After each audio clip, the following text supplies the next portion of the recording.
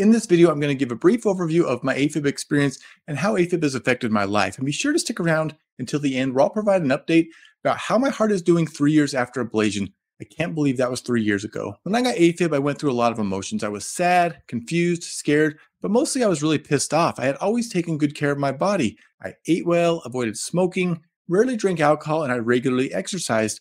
But one day, out of the blue, and for no reason I could identify, my heart started pounding and beating erratically in my chest. At first, my AFib episodes would come and go, usually not lasting for more than a couple of hours. I had no idea what was going on. I definitely didn't know this was AFib at this point. I would usually just write it off as stress or anxiety. When these episodes would pass, I felt completely normal. I was strong and confident. I could exercise. I thought there was no way my heart would do that again, but without fail, and when I was least expecting it, my heart would go into AFib again, and this would throw my life into chaos. During my AFib episodes, I would feel like a cloud of dread moving over my body. I felt nervous, unsettled, moody, and full of anxiety. I had a hard time catching my breath, got lightheaded. I felt like my heart was flopping around inside my chest. I would take my pulse, and I could feel it was skipping beats and being completely erratic. AFib made me feel tired both physically and mentally.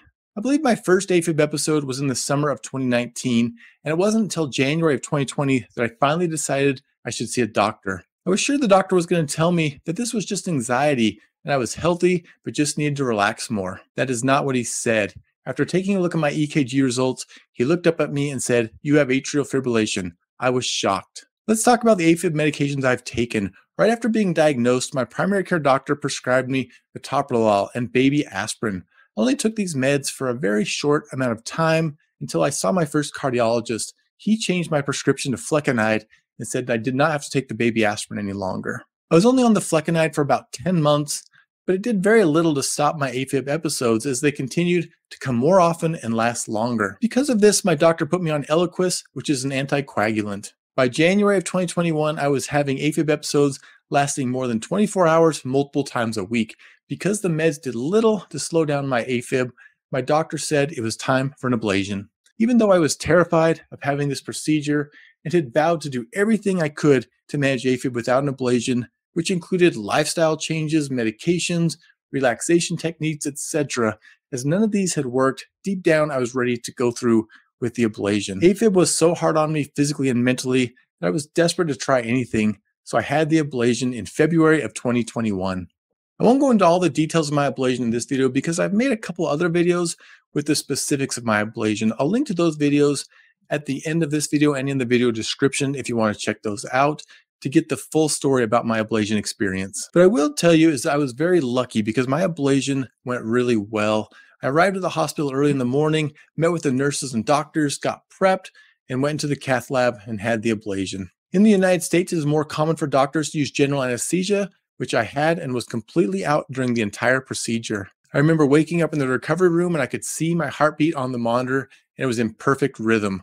Not long after that, I went to another recovery room, met up with my wife, ate some lunch, and was sent home the same day. I did have some minor discomfort where the catheters were inserted and very minor chest pain, but overall, the procedure was very easy on me. I'm very lucky and thankful for that. Then in my follow-up appointment with the electrophysiologist, he allowed me to quit taking all my AFib medications. He was very pleased with how well I was doing, how well I was healing, how well my heart had healed. I was also in good shape physically and had maintained a very healthy body weight. Another thing is I was relatively young compared to most AFib patients, and these are the reasons why I was able to get off my AFib medications.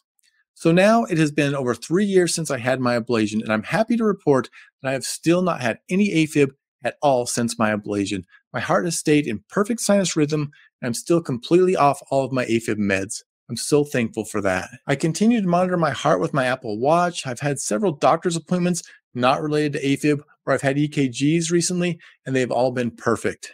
I do want to take a quick second to thank you all for your support. So many of you have reached out and wished me well with my health struggles, even beyond AFib. As many of you know, I also got a rare form of appendiceal cancer last year and had a couple of major surgeries. So far, all of my treatments for the cancer have gone very well, and I'm doing great. I just really appreciate all the support this community has given me. I love you all. I do plan to get back to making videos on this channel, so if you haven't subscribed, please consider doing so. And also hit the like button to help this video. Right here is the link to my most popular ablation video if you want to check that out, or if you want to watch another video that YouTube thinks you would really enjoy, check out this video here. I hope you're all doing well. Take care, and I'll see you soon.